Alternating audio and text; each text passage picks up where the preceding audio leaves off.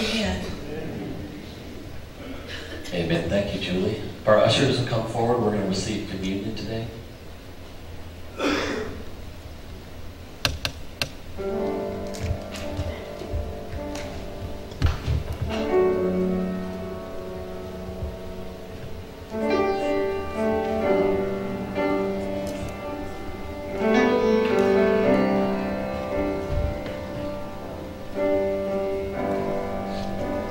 Crimson stain upon your robe,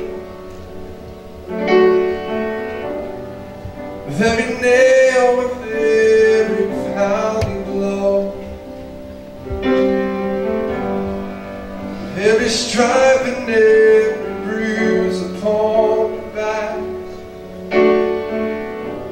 and I can hear you crying out,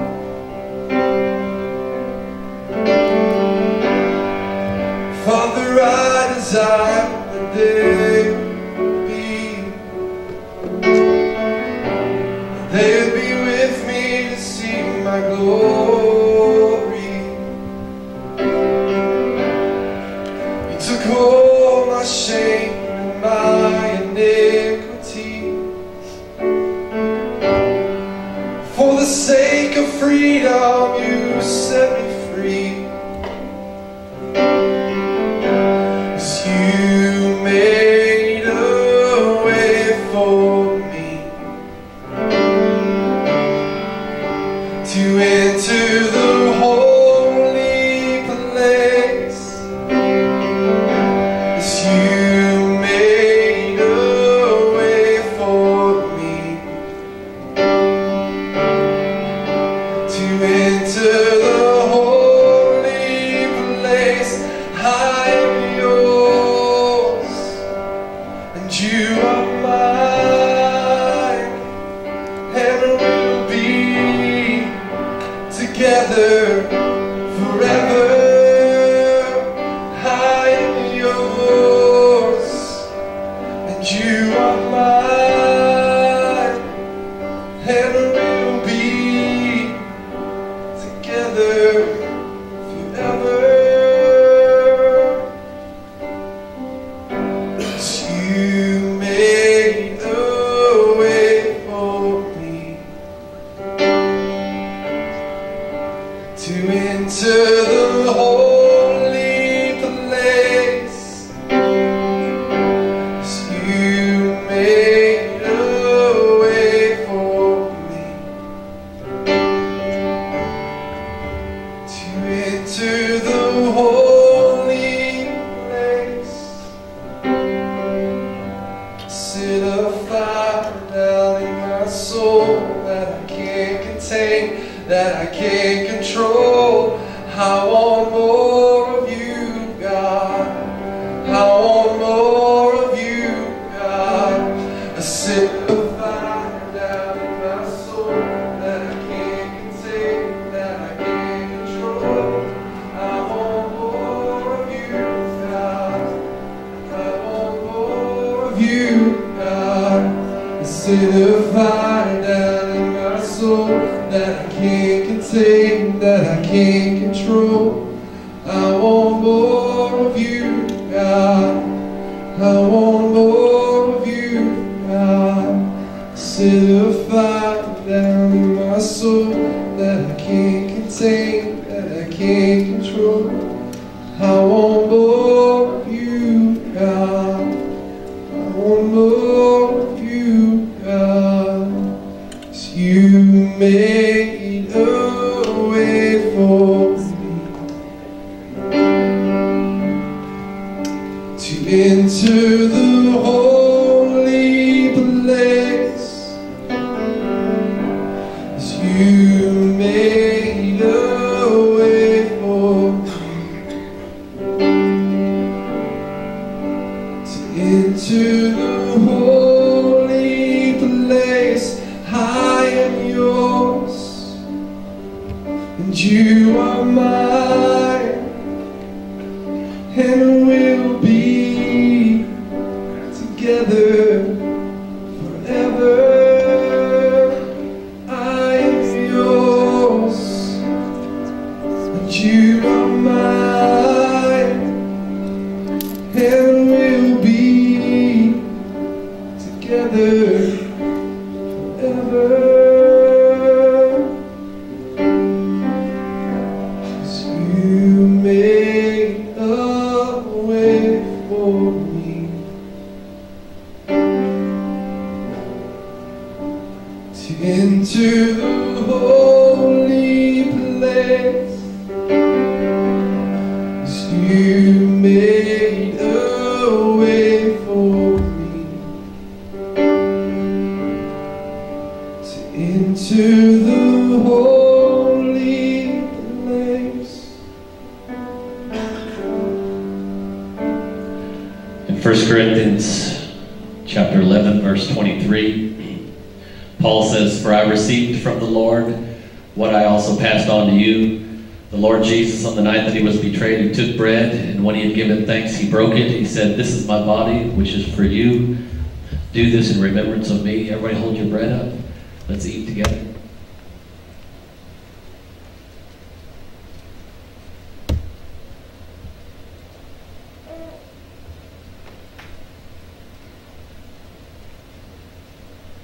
In the same way, after supper, he took the cup, saying, "This is the cup.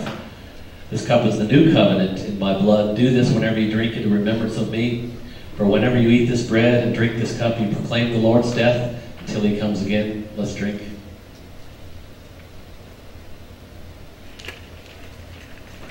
Hallelujah. Let's pray. Lord, we just thank you for your broken body, your spilled blood on the cross for us. Lord, we thank you that you made a new way through that curtain that no man could go through except one man once a year can enter into your presence. But thankfully, Jesus, you ripped that curtain in two. Now we, who are your children, who are bought by your blood and your broken body, Lord, we're a royal priesthood, a holy nation, that we can come boldly before your throne and bring our prayers and requests to you. We can throw our arms around you and love you, and you will love us back, Father. That we can come boldly before you. We just thank you for that kind of access. And we love you for it. In Jesus' name we pray. Amen. Amen. Hallelujah. Thank you, ushers. We love you guys. Julie and I just got back from a trip to Ohio. That's a long way up there. Last Sunday, right after church, we left for Ohio. I have never been to Ohio before. Can you believe that? But now I'm an Ohio fan. I love that place. We went up to Amish country, a little town called Berlin. Anybody ever been there? I could have stayed all week in that place. I was connecting with the Amish people. I mean, we were just hitting it off and just having buggy races and all kinds of good stuff. Now, one time we did see a buggy going down the street. He was hauling it. There was about 5 cars behind him. He was going so fast. I was like, "Go, man!" Wow. And you know, I look at our church and I see everybody working so hard. Man, our greeters are out there greeting. They're doing that. Our ushers are ushing, and they're working so hard. Our nursery workers are nursing, doing a great. No, they're not. They're not. That would be more. That would cost you more for that. But the nursery workers are doing a great job. And, I mean, there are workers in this church. And I'm thinking, man, you guys have full-time jobs. You work hard all day. And then you come to church on Sunday and then Wednesday night and you work some more. And that's amazing. It amazes me to see people come and pour their heart into the service of God. It is astounding, and it's just beautiful to see. And I was wondering, why do we do that? Why do you do that? Well, we can boil it down. Because we're saving souls. The Great Commission says, "Go into all the world and make disciples of all men." You can't make disciples unless you win converts. And so all of us together are winning souls. That's why we do what we do. And when I baptize people up here in our tank, you guys might as well be up there with me, baptizing them with me. Because you have a hand in it. You play a part in the souls that we win. We get to hold babies in the nursery. We don't have to. We get to. We don't have to greet. We get to greet. We don't have to do coffee ministry. We get to do coffee ministry. and it's a pleasure to serve Jesus. We get to teach children's church. We get to, we don't have to. Because here's what's happening. We are called to make an eternal difference. Right? You're called to make an eternal difference. And when you do something so simple as greeting people at the door, you're making an eternal difference. Listen to this. You are called to make an eternal difference with a group of people making an eternal difference. Isn't that awesome? To know that you're doing something that has eternal ramifications. Why? It's so simple. Yeah, but it's love in action. That's why we do what we do. We're making an eternal difference. We're saving souls, and we're making disciples of all men. It's teamwork. We're all doing a little part, and God is causing increase in people's lives. I like to say I like what Paul says. He says, "I've become all things to all men." Why has Paul become all things to all men? Paul says, "I've become all things to all men." Why did he say it? To win some. To win some. That's the greatest thing on earth. I mean, your careers are important, your families are important, but we are called to win people to Jesus, because if we don't win them to Jesus, they're not going to heaven. We got a lot of work to do, don't we? You look at America and Hollywood, and I was in the big city just recently, Columbus, Ohio, 800,000 people. A lot of people need Jesus in that town. That's the mission statement of the gospel. Win souls and make disciples. Do you know the mission statement of this church? About 5 years ago, Adam and Greg and all of us were sitting around and we said, you know what, we need a mission statement. And we need to make it resemble the gospel. And so we put this together. Loving, reaching, and teaching all people. Is that close? Loving, reaching, and teaching all people. Wow. God brings people to us, we've got to love them in the kingdom. We don't criticize them, we don't look them up and down, we just love them. Love people. The church is the only institution where it exists for outsiders. It doesn't exist for its members. Its focus is outward. This is the key to understanding who we are and what we do around this church. It's essential. We don't exist to make people happy. We can't possibly make everybody happy in this church. We have 450 people in the church from all walks of life, all religious backgrounds, all nationalities. Such a great diversity, we can't make everybody happy. But that's okay, as long as we're all making sacrifices for the greater good of winning souls. We all make compromises because, hey, we're winning souls together. And I want to call this church, I want you to call this church home. I want you to say, hey, this is my church. I want you to become even a member of the church. But at the same time, we must realize that it's not my church in the sense that I don't own it, and it doesn't revolve around me. We come to serve and put our hearts into ministry. I'm here at the church to serve others. It belongs to Christ, and it exists as a soul-winning station, right? We're here for new converts. A polling company polled thousands of unchurched people one time. And the vast majority of them, and here's the question they asked them, if you were going to go to church, when would you go? What do you think they said? Wednesday night? Friday night? No. They said Sunday morning. If I was going to go to church, I would go on Sunday morning.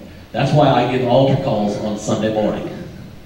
Because people a lot of times are hearing the gospel for the very first time. So I'll get people to raise their hand, ask Jesus in their heart, I'll bring them down. I do different altar calls at different times because, hey, I want to win souls. We might only have one chance to do it. Can you say amen? I'm here to win souls and make disciples. I'm not here to get my way. I'm here to minister to people.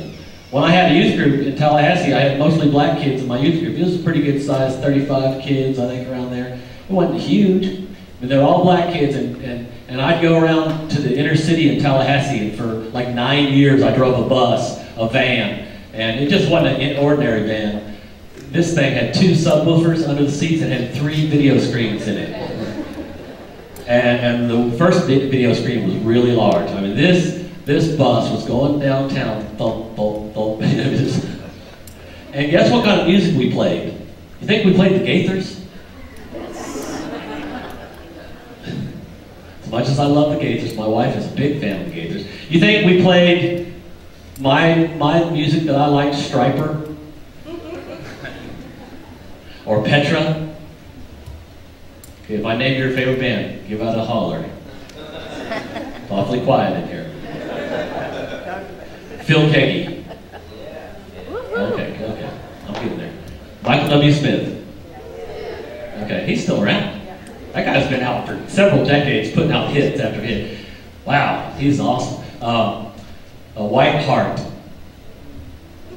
I guess we didn't listen to the same music.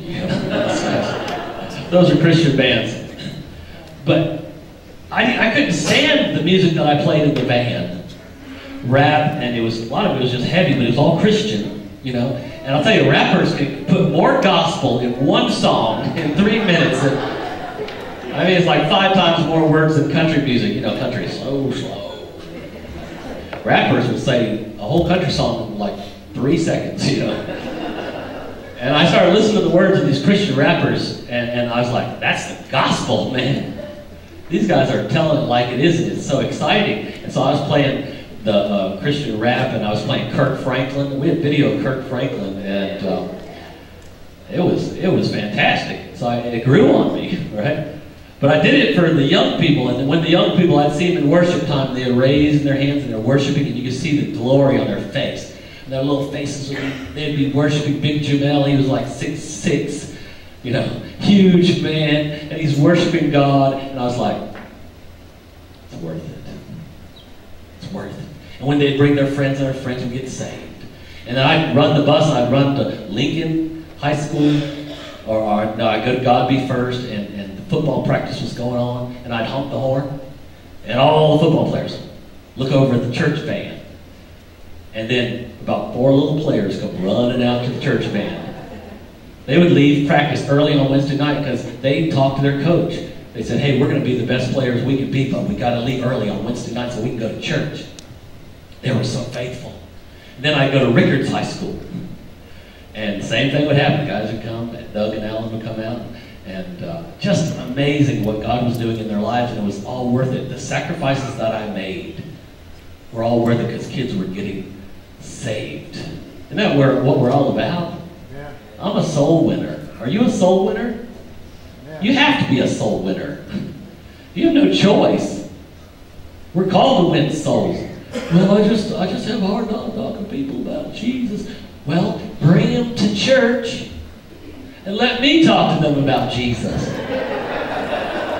That is the easiest thing, man. You invite people to church. A lot of people say they don't go to church because no one ever invited me. Just invite people and see what happens. You might get turned down, 5 out of 10 times, 3 out of 10, or whatever. But hey, if you get one person to come and get saved, isn't it worth it? Absolutely it is. John Maxwell is a famous teacher on leadership principles. And I went to a conference of his one time, and he talked about the law of the lid. And I was like, oh, I've never heard that. What is the law of the lid?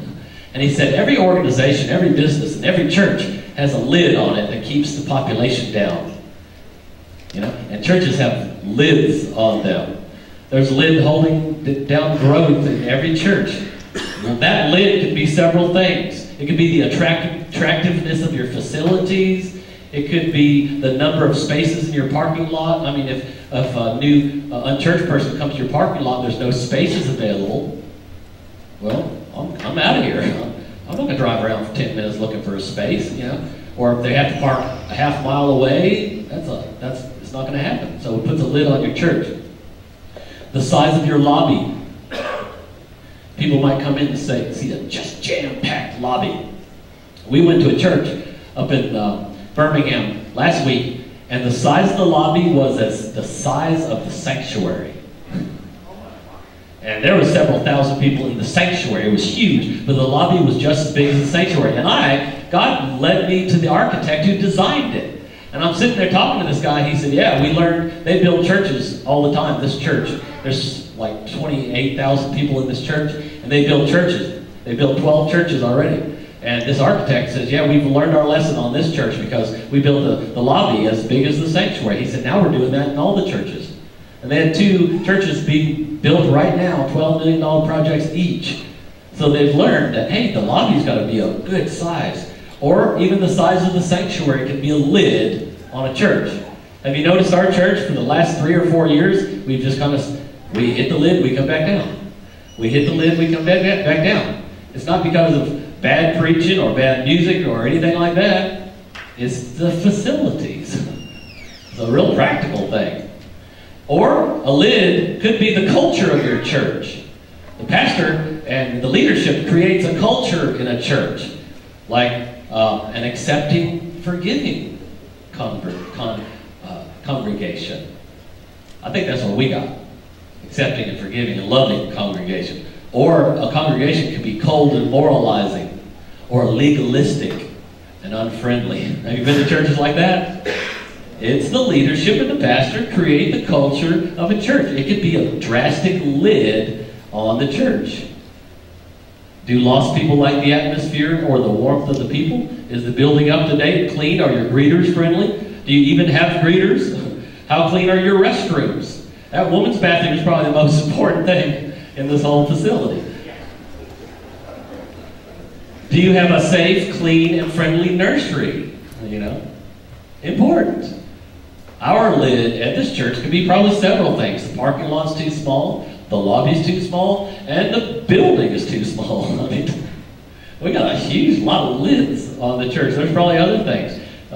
Growth experts say that if you reach 80% capacity, then people don't come back.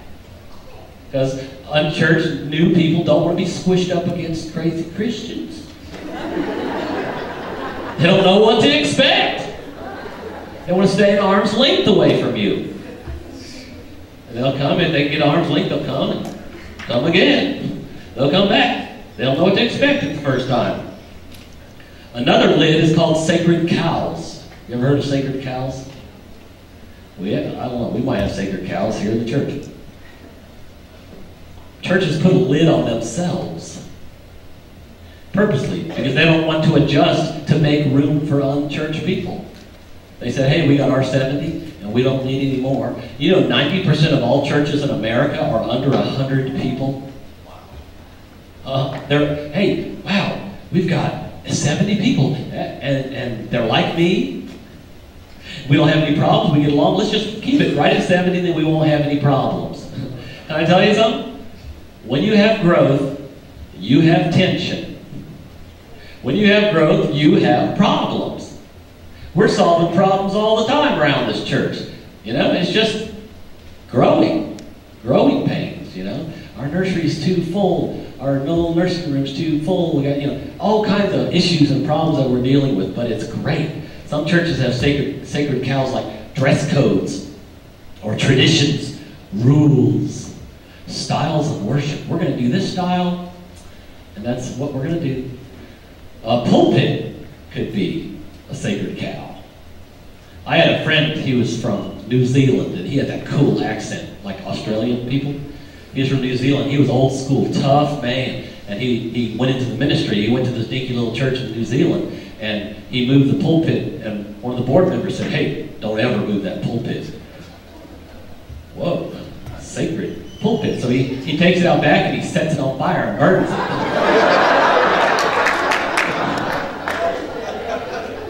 It ain't sacred anymore. He was trying to show the people, hey, there's only one thing sacred. That's the Word of God.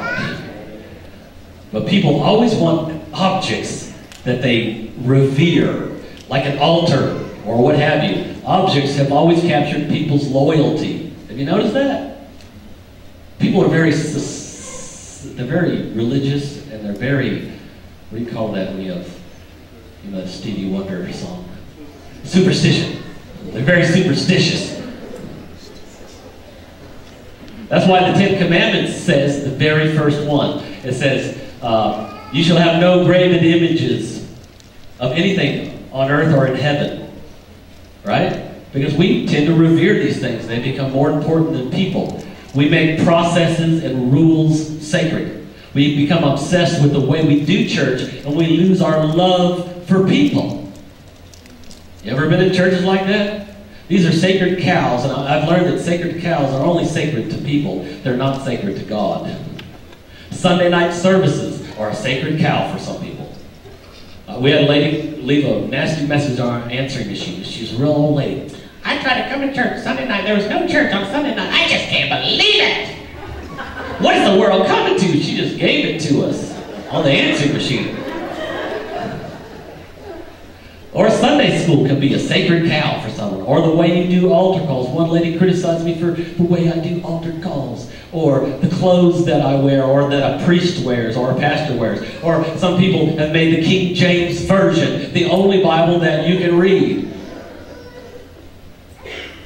But yeah, you have to have a coat and a tie, or to respect the platform. Or a woman must not wear makeup. Have you heard that one? Or she can't cut her hair, or wear pants. These are rules, and process, and objects. These are not sacred. They're not to be worshipped or revered. The truths in God's Word are sacred. The truths in God's Word will never change, and at this church, we won't change them. We're still going to preach against sin. We're still going to preach holiness. Those things are non-negotiable. But sacred cows, we sacrifice them around here all the time. Because sacred cows are made to be sacrificed.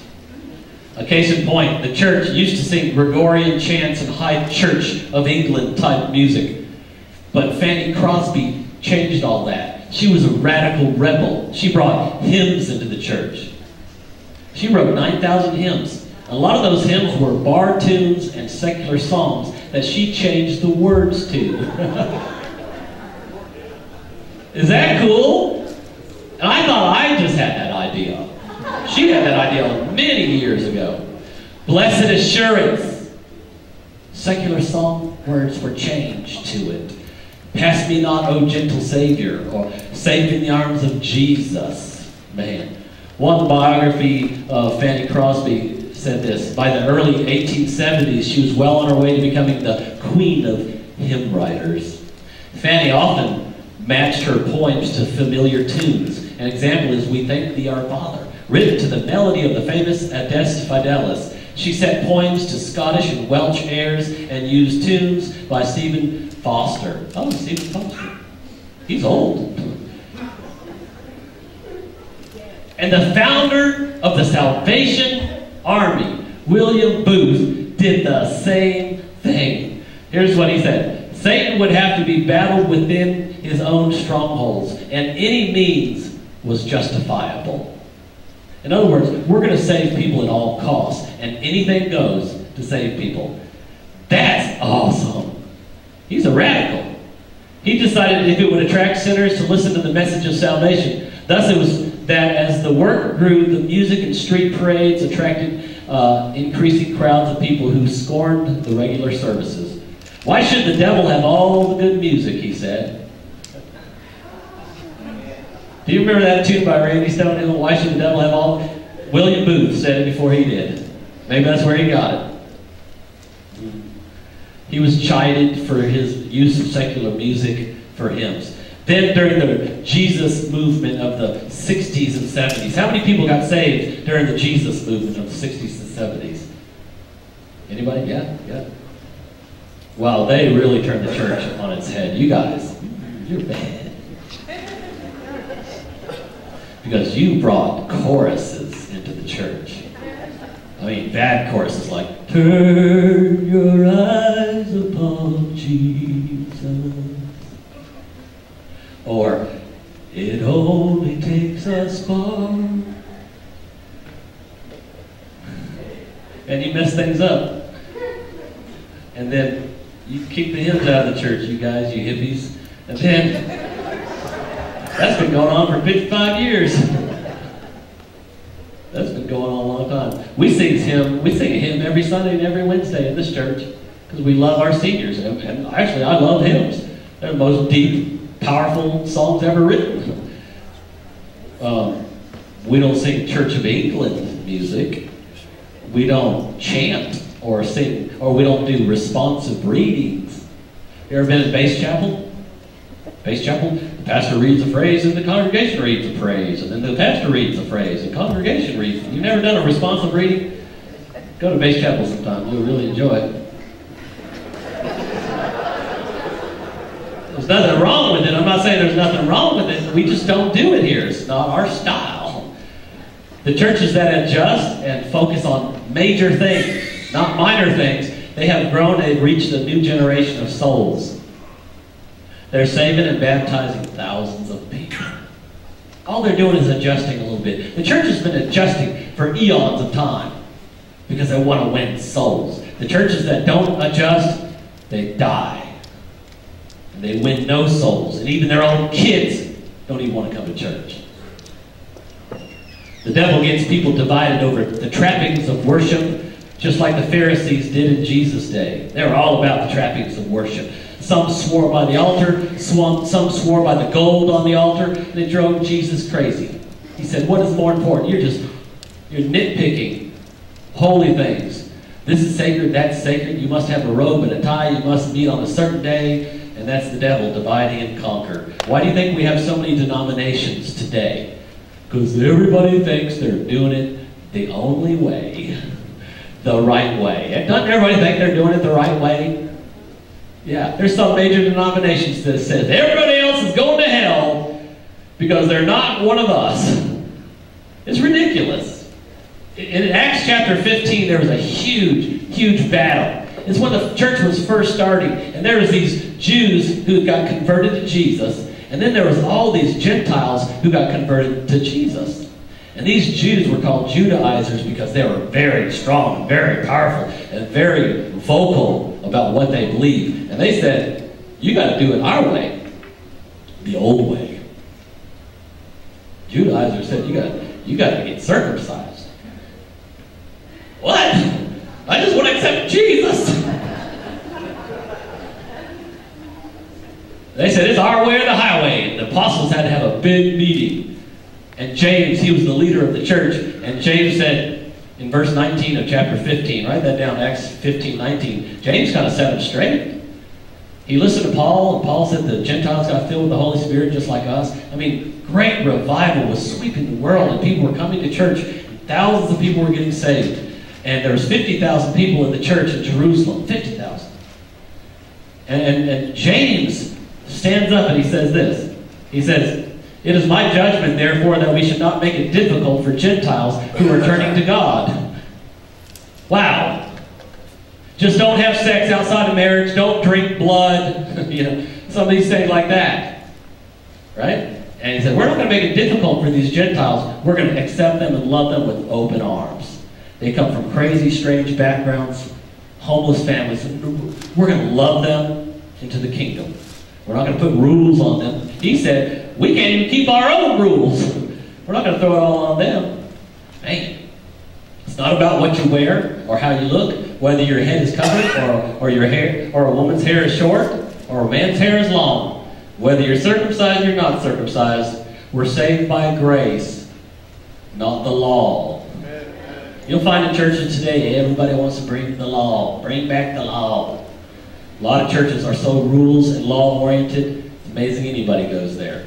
We're saved by grace. Grace says, no one is accusing you. Remember Jesus with the woman caught in adultery? Where are your accusers?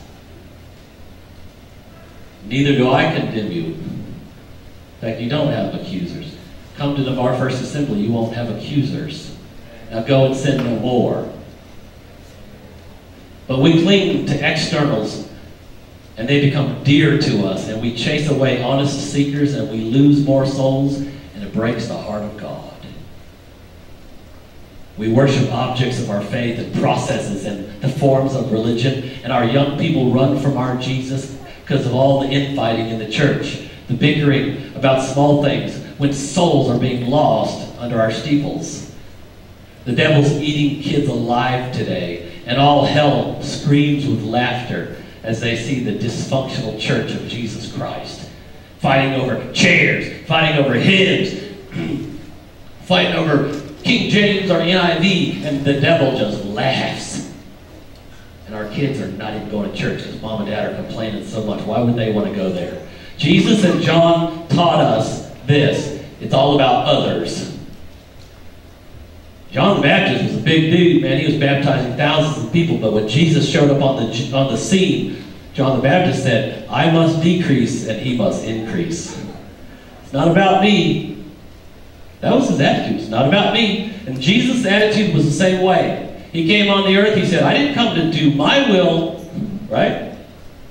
Now, if anybody could say, I came to do my will, it would have been Jesus. If anybody could have insisted on having it their way, it could have been Jesus. But he said, you know what? I don't even want it my way. He said, Father, I came to do your will. Nevertheless, not my will be done, but thou will be done. Even Jesus didn't try to have it his way. Amen? Let's get them into the door. Let's make it safe and cozy and preach the gospel and get them saved. Then we can put them in small groups and Sunday school classes and they can learn the finer things of our faith. I must decrease. I must sacrifice. I must do whatever it takes to get more people through these doors. Growth takes adjustment. I like Julie's word. She used it earlier. Adjustments. And adjustments takes off the lid and allows church growth to happen. You know what church growth means? New converts. We're not going after people from other churches. We're not trying to put on a show to attract people from other churches. We're trying to take the lid off so people have room to sit in our sanctuary and they can get saved. It's all about souls. If you have no change, you have no growth. If you have no change, you have no souls. And we should not be happy if we're not saving souls and baptizing people. Do whatever it takes to take the lid off of your church and fling these doors wide open. Let the word get out that we want the lost to come here. It's safe for them. They will be loved into the kingdom. Let the word spread that we love everyone, accept everyone, and forgive everyone. That's our culture. That's our climate. That's how we roll. Loving, reaching, and teaching all people. That's our purpose statement for this church. Not loving, reaching, and teaching the sanctified and good-looking and the people with money. Loving, reaching, and teaching all people, no matter what color or what station of life they're in. But I'm so proud of this church because we have made some dynamic changes over the last few years to take the lid off. We're taking it off slowly and surely. We've made some great changes. We've changed our music. We went to 2 services. We started a coffee hour. We paved the parking lot. When I got here, the parking lot was rocks. We painted the building. Jerry chose, woo! Jerry painted the building. Wave at us, Jerry. Yeah, he has a contracting crew, painting contract. They painted the building to make it look good. We painted our lobby. Julie painted the lobby green. Don't say anything. We built a new stage. We canceled Sunday night services. I thought we were going to have a split over that one. No one said anything. Thanks, Carol. I stopped wearing ties, except on Communion Sunday. You know, we had a homosexual come to church one time. You know what we did? I got the board together. We had a meeting. I said, one of you guys are going to have to go. No, I didn't say that. We didn't do anything. He came in. We said, hey, how you doing? Welcome to Navarre First Assembly. He came here. Now, can you imagine what happened? He loved the music. He loved the people. Everybody's hugging him. Oh, he loved that. We're hugging. You guys. He got saved. We didn't know it. He had AIDS. God healed him of AIDS. Yeah. That's why we do what we do. There, but by the grace of God, go I, man. Don't point fingers at people. Man, that's why we do what we do. You know what? Now he's on the straight and the narrow. You didn't even get that. Unchurched sinners are coming into the church all the time, and they feel loved. They keep coming back and getting saved. One young family came here, and we hugged them, and then Trey called them by name the next Sunday. Trey has a gift of remembering names, and he walked up to them, and he said, hey, and he said his name, welcome back. And the guy, his jaw dropped to the floor. We've been to so many churches, and nobody has ever given us the time of day. And you remember my name? Thank you, Trey. That's fantastic. And they've been coming ever since. Is that fantastic or what? A lady in a North Carolina diner. You know, we've been doing a series on prayer on Wednesday night. Man, I want you to come on Wednesday night. This is a fantastic series on circling your problems with prayer. Just like the Jericho March, the people marching around Jericho, the walls of Jericho, they held down. And so this lady, she has a diner, and her name is Mary Hagland. She's the owner of Mary's Gourmet Diner in Winston-Salem, North Carolina. Have anybody ever been there? Well, she watches people. And if someone bows their head to pray, she gives them a 15% discount. I'm going to that place. She said, for me, every plate of food is a gift.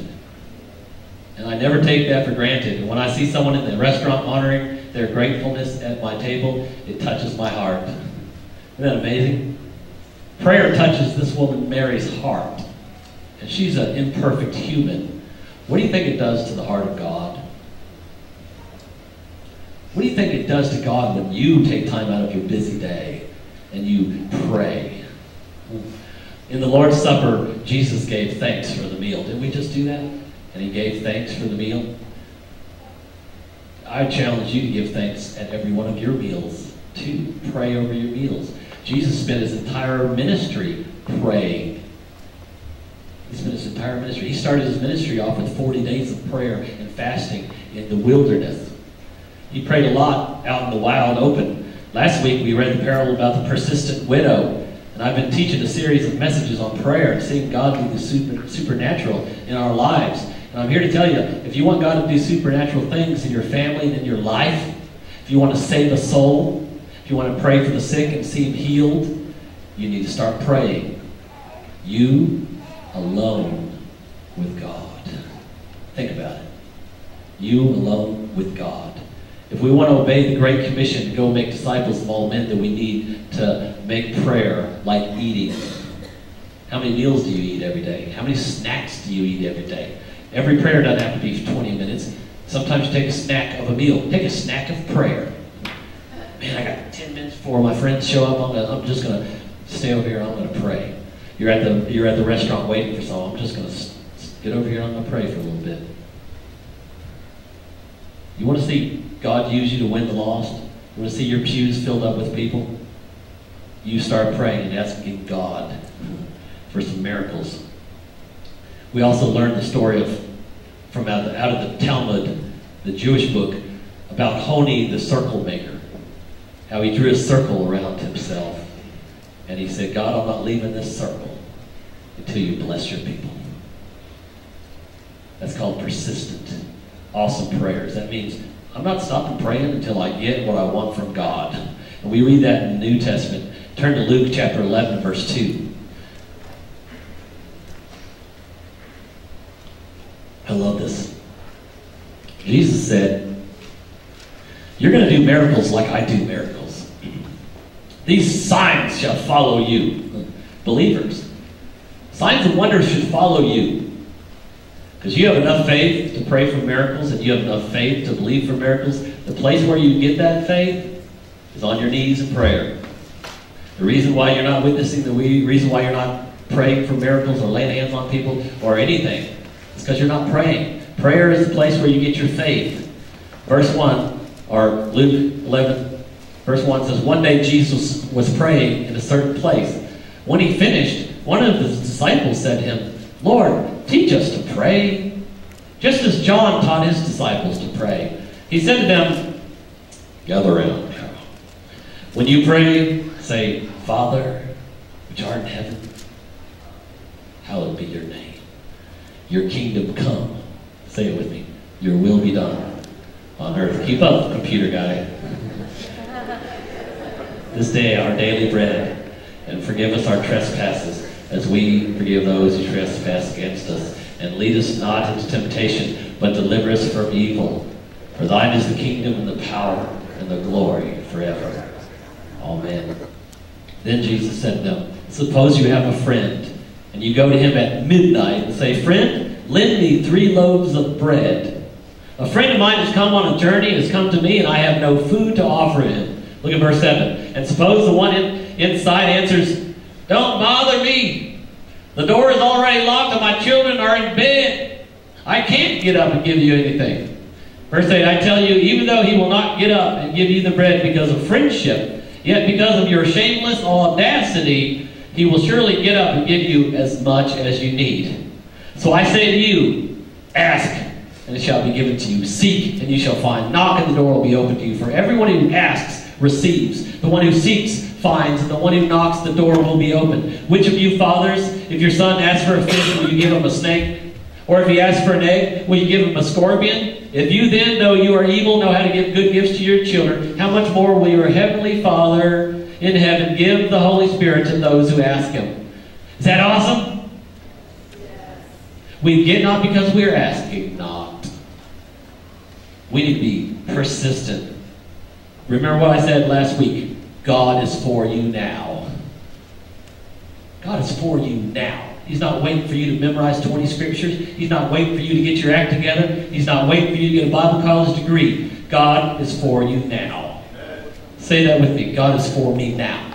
God is for me now. Man.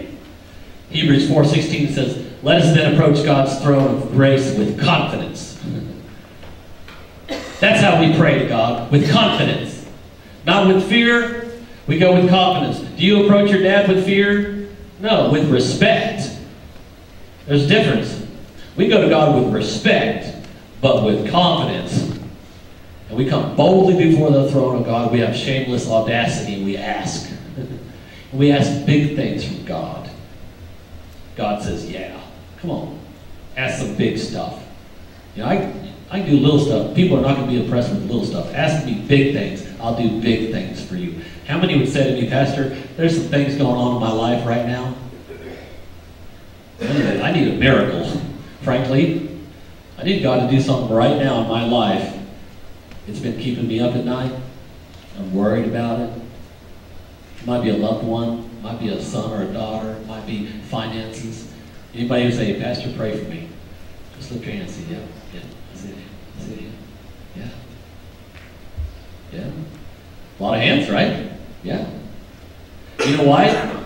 Most everything is out of our control. And it's a good thing. Because if it's in our control, we wouldn't need God, would we? God brings things in our life that are out of our control. You know why? He wants us to pray. The more we pray, the closer we are to God. The closer we are to God, the more He rubs off on us. The more He rubs off on us, the more we become like Him. The more we become like Him, the more sinners we attract. People are attracted to the qualities of God. Do you know that?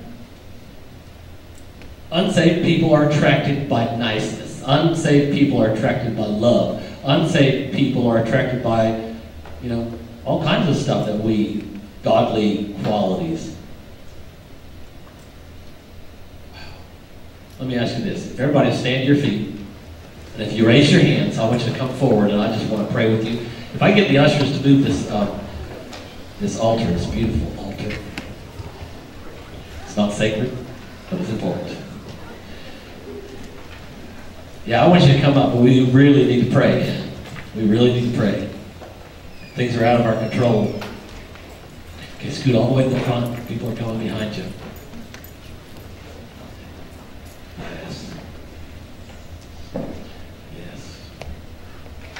Let's just pray. Let's begin to pray. Say, Lord, you know my need.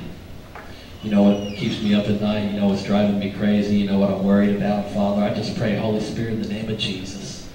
Everybody in the audience, just stretch out your hands to the folks who are up front and begin to pray. Everybody pray out loud. Say, Lord, I need you. Lord, I need you. There's something I can't control or something I can't fix. But God, I rely on you. You said if we're in trouble, we should come to you. We should pray. Lord, I'm praying right now. I don't know what else to do. I don't even know how to pray, but Lord, I'm just laying it before you. I'm just being vulnerable. I'm being honest. Lord, your children are here today. They're being honest with you. Lord, I just pray right now that you begin to do miracles in their lives, Lord, as as they're praying, as they're putting these needs in your hands. Holy Spirit, we just pray that they'd see miracles take place. Even today, they'd see God moving and working behind the scenes in their heart, in their lives, and in their situations, Father. We love you and we thank you, Father. Lord, I just thank you for Monty. Lord, I just pray right now, Holy Spirit, you just touch his heart. Touch his life, Lord. Touch his situation, Father. Touch Cheryl, Lord. Move in her life, Lord. Do a great work in her, Father. Lord, let them put their faith and their trust in you, Lord. Let them not worry about it. Father, they're going to give it to you.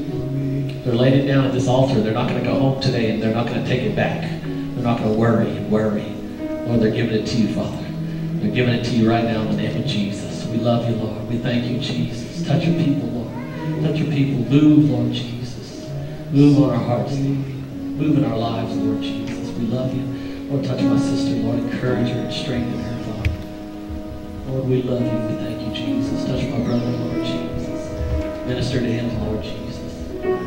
Lord, make him the rock, Lord. A man of God, a man of faith, Lord Jesus. Lord, we love you. Thank you, Jesus. Yes, hallelujah. Lord, we thank you for Donna, Lord. Thank you for bringing her home, Father. You know what's on her heart. You know what her need is, Holy Spirit. We just pray that we'll see miracles take place in this situation. Lord, I want to hear praise reports, Lord, of what you're doing in our lives. Lord, we just thank you, Father. Touch her, Lord Jesus. Touch my sister. Encourage her. Strengthen her, Lord Jesus. Lord, we love you, Jesus. We love you, Jesus.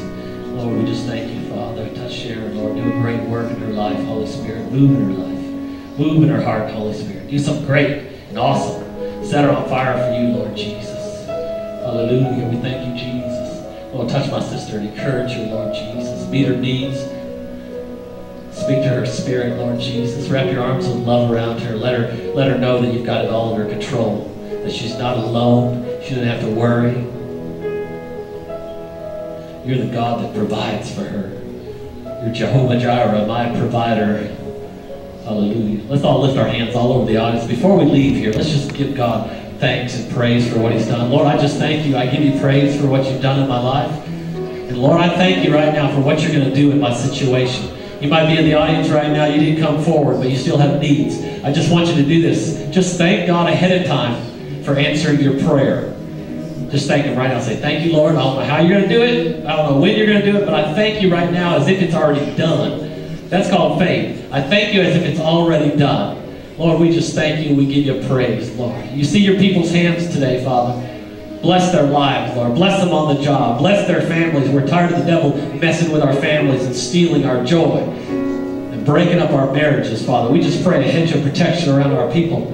Lord, we want victorious households. We want successful men and women of God. We need you to prosper us, Lord Jesus. We love you, Jesus. Hallelujah. Oh, we love you, Jesus. Amen. Turn around, shake hands, hug a neck as you dismiss today. God bless you. Trust is